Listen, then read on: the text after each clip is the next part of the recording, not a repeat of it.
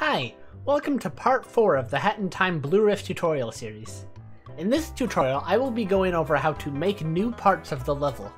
First off, I'm going to start this tutorial by reminding you to save often. This editor is prone to crashing. It's not as bad as it used to be, but it is still prone to doing so every now and then. So make sure that you save whenever you get the chance. In order to save, you go up to this icon, which will then let you save the level. Call this level whatever you want. You can call this tutorial rift. You can call it whatever, it doesn't really matter what it's called.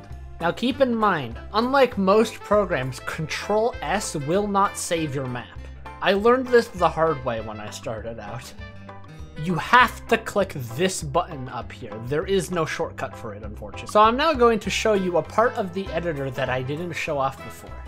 If you go up to this button next to the Kismet icon, the green K, you will be able to open the content browser. This allows you to access all of the assets that a Hat in Time has. Assuming that you're not going to create custom assets for your Blue Rift, which we do not need to right now, then we are going to use the content browser to browse for existing assets inside of Hat in Time. When you click the button, it will bring up this window. I usually put this on a separate monitor just for organization's sake, but not everybody has a separate monitor. So you don't need to do that if you do not have a second monitor. Instead, you can resize it to whatever your desired size is. Over here, you can change how it displays certain information. You can change the zoom of the editor. And then you can choose the size of the thumbnails. I usually keep it at 128. I think this is usually the best option. But everybody will have their own preferences. Over here is your mods folder where all of the assets for your mods will be stored. We can close this for now. Editor Cooked PC is the folder where all of the assets to a Hat in Time are stored. Just clicking on this folder will open it. There is a lot of stuff in here. If you click this arrow, you can open it, and it will open all of these different subfolders if you need to find something very specific. But I usually don't do this. Instead, I usually use the search bar. There are different types of objects. The default ones displayed here are animation sets, material instances, materials, particle systems, skeletal meshes, sound cues, static meshes, and textures. I'll go over these real quick. Animation sets refer to types of objects that refer to different sets of animations for different characters. Textures are image files that can then be turned into materials, which can then be placed on objects to give it a look.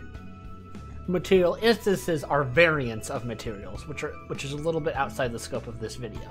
Particle systems will let you do particle effects, such as the bubbles in the Blue Rift. Skeletal meshes are usually characters, but they can be things other than that as well. Sound cues are sound files that can be played in the level.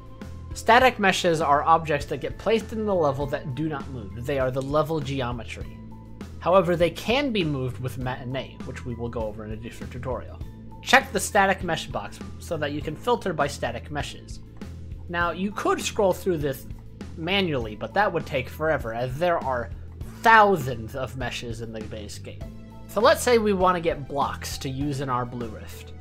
Specifically, the Blue Rift assets are called secret.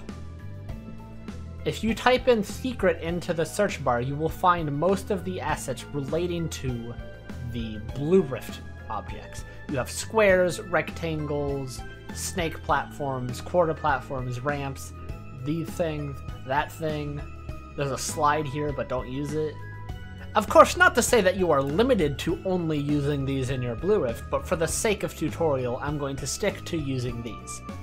Now, you may be wondering, how would you figure that out? How would you know that these meshes are called secret? How would you know that's what the developers called them? If you have an existing mesh inside of the level, such as from a template, you can then click that mesh, open its properties, go into the static mesh actor tab, then go into the Static Mesh Component tab. It will say the name of the model. If we want to go to that, first off, we need to have the content browser open. Then if we go back to the properties and click the hourglass icon, it will show a little pop-up that says Find Object in Content Browser. It will then show us that exact object, which you can then see what it's called.